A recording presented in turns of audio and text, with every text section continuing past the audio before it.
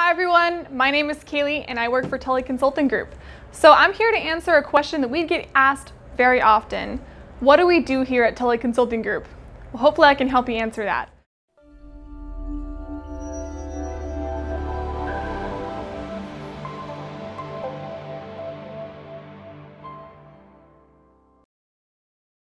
So we are a civil engineering and stormwater management firm. Back in 2005, Rob and Tully founded the company, so we're woman-owned, which is pretty great. And she primarily started the company up as a civil engineering firm. And she was pumping out grading and drainage plans, helping design bioretention facilities, designing roadways, etc. But now, with the release of these new construction permits for stormwater management, we have shifted gears over into the stormwater management firm. So this is our 15th year open, and we have about 30 people who work for us, and we primarily perform stormwater inspections and help write all the plans that correspond with stormwater management. So why is this stormwater management thing such a big deal?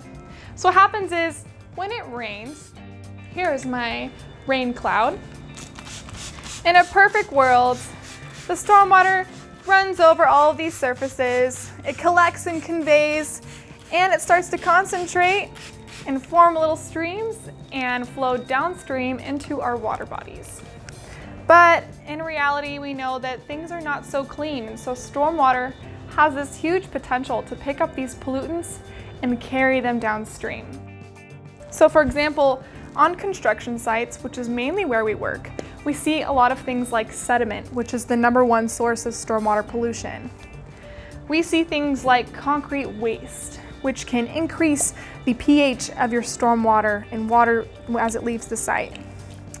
We see things like other chemicals, battery acids, paint, miscellaneous chemicals.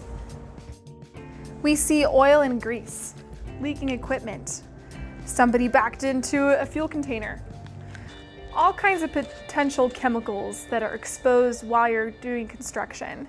And so when it rains, and if this site doesn't have adequate protection measures, the stormwater, it cleans off the site, that's for sure, but it takes all of these chemicals and moves them downstream and concentrates these chemicals downstream in our water bodies, which can be very toxic for our wildlife.